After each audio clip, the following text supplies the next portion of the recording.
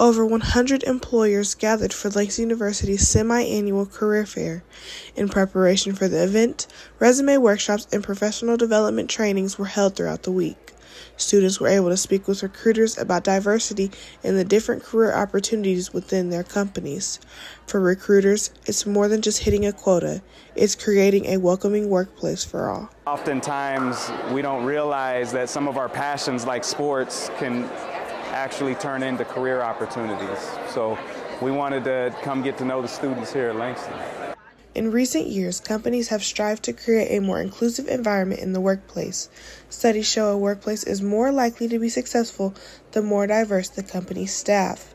This can be seen as Langston marks its largest career fair in the school's history.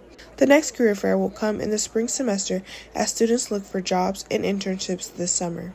My name is Anaya Robinson, and this is your Campus News Brief.